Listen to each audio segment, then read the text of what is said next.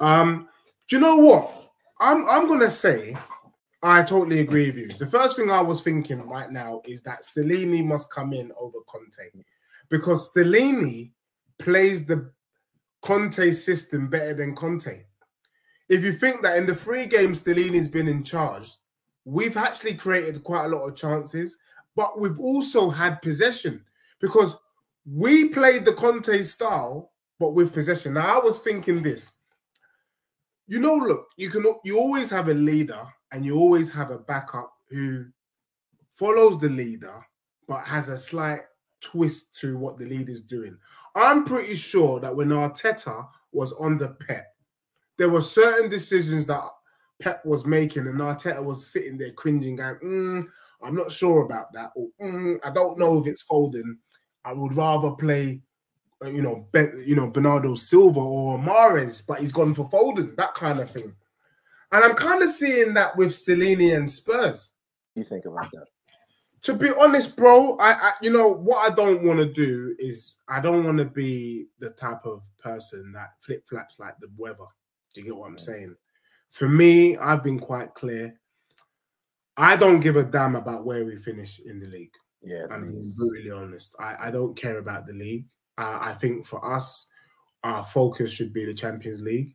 If we win the Champions League, bro, you could finish bloody, 15th or 12th. It's still a great season. Yes, the fact that we're in the top 4 is a good look in terms of even if we don't win the Champions League or we don't get to the latter stages, we're able to qualify via the league. I think finishing in the top 4 for any club is a respectable finish.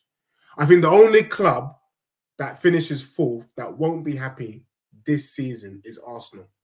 And the reason why they won't be happy is because they had an 8-point lead at the top. And to go from being top of the Prem to finishing 4th, quite frankly, is the biggest bottle job that I've seen in recent times. Do you get what I'm saying? I was on a show earlier and I came up with this theory, and I don't know. Guys, feel free to put a message in the chat if you agree. Graham Potter is a good manager. However, the type of manager that Graham Potter is, he needs time. If you look at the work that he did at Brighton, they are still riding off the foundations that he laid now. Yeah. It's not the new guy. And remember, in Potter's first couple of seasons at Brighton, they were rubbish. And then gradually over time, his system was being implemented. I think the difference is that are Chelsea going to give Potter the time to do his thing? I don't think so. And I think Potter was a mismatch. I think Chelsea would do better with a Conte. Yeah. Conte is the sort of person that if he spends 650 mil, he wins you the title straight away. There's no long thing. Yeah. Whereas Tottenham should have gone for the longer project, a bit like a Poch, with Graham Potter. Since we're not going to spend 650 mil, nowhere near it, we could have gone on a rebuilding job. And also, Potter plays the Tottenham way. And Tottenham would always talk about playing our way. So Skills is saying, so you would take Potter at Tottenham? I would. However, my first choice would be Pochettino. December says he wouldn't count Poch out of the Chelsea job. Would you, Deji? You know what? I can't. Pochettino's love for Spurs is a bit strange. Yeah. And I'll tell you why. Pochettino never played for Tottenham Hotspur. But his love, like Arteta played for Arsenal, so you can kind of say, even though I would say that Arteta is more an Everton man than an Arsenal man. He spent more years at Everton. He was more of a legend at Everton. And people forget that. Arteta came to Arsenal towards the end of his career. And I don't know what he did. I don't know if he won anything at Arsenal. However, if you ask me, when I see Arteta, I see blue. I see Everton. Pochettino never played for Spurs. But even when he went to PSG, even with the dirtiness that Levy did to him, he was still complimentary of Spurs. And I remember him saying that he's got unfinished business. So right now, Pochettino is in London. He's posting online. He's attending matches with his family. Pochettino is waiting for the Spurs job. He doesn't want any other job. In high-profile jobs continuously. I will say a couple of things in Poch's defense. The first thing was, remember, he wasn't backed. He got us to a Champions League final unbacked. And I swear, when Mourinho went back to Chelsea the second time, didn't he win the league? He did. Yeah. He did. He won it again. So for me, I'm just thinking, you know what I can see Poch coming towards before the season ends. I can see two things. I don't know why people are going to say this guy's crazy. Why are you seeing these things? Well, I can see two scenarios. I see the first scenario: Conte wins a trophy and drops the mic. Either way, Conte is gone. He's not staying. Trust me, because we're not giving him the money that he wants. And I can see that Conte is capable of winning the Champions League and dropping the mic. He did it at Inter Milan. He won the bloody league and left. Yeah. You don't win the league and leave. You at least give it a couple games. He doesn't. He left. He didn't even start the next season. I can see him doing that with Spurs. Or Tottenham win the Champions League because Conte comes back, you know, around March. Okay, Conte, okay. With that kind of new manager bounce, the momentum, the energy, the euphoria, the thing, oh, Poch is back, the love. And that momentum takes Spurs to the finish line. I can see it one of two ways. You know? Bro, I'm not going to lie to you, bro. If Poch goes to Chelsea, it's almost as bad as Sol Campbell going to Arsenal. No. Nah, bro, I'm going to have to drop it, bro. I'm not going to lie to you. Let me tell you why. I'm telling you why. This brother has explained his undying love for Spurs.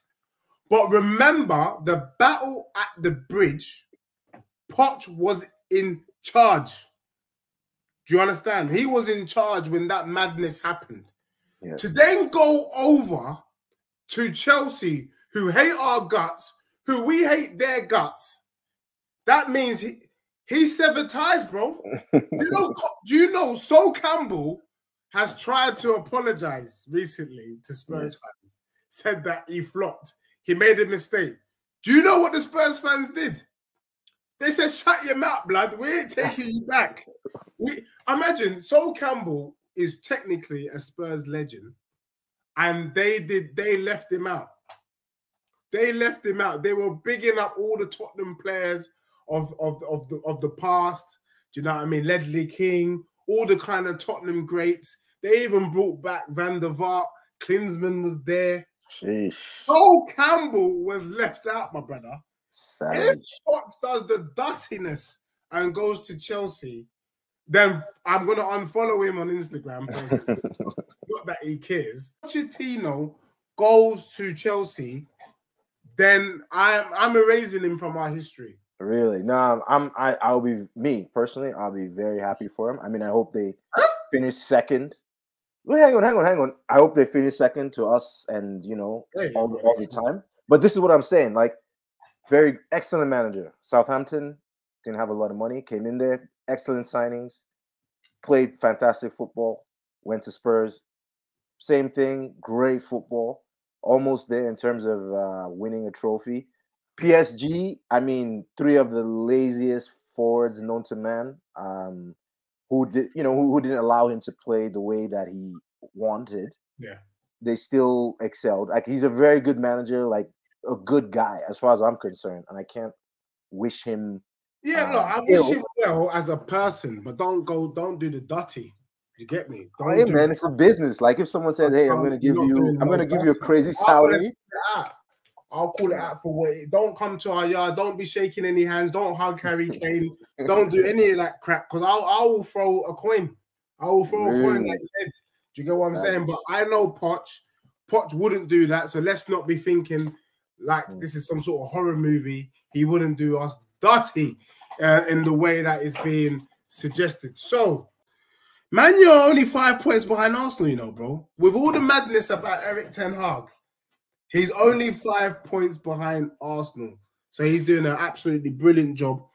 And I can see the Manchester clubs closing Arsenal down. I mean, what do you see, Zeus? Do you think Arsenal, are they flattering to deceive, or are they the real deal? Are they gonna do this Leicester City freakish season and win this trophy? Because I rather know now, so I know how to angle myself moving forward.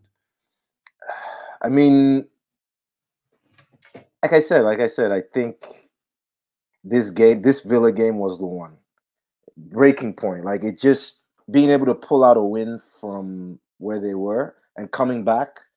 You know, they went down, came back, went down, came back, and then Jorginho does his thing, and so they it's gonna, I guess, go down to the end. Like it's not like they're gonna falter and fall away with like 10 games to go. I think it's gonna go right down to the end, and I think it's gonna be United versus Arsenal Really? for the title. You're not even putting City in there. I don't. I think there's too many structural problems in there with Pep, and I think it's someone. It was Cancelo who got who went on loan to Bayern, and I just see this is Ten Hag's first year in the league, and he's going from strength to strength, right? And his players are rediscovering their form under him and stuff. Yeah. So I only see them going like up and up. Like that's all I'm saying for them.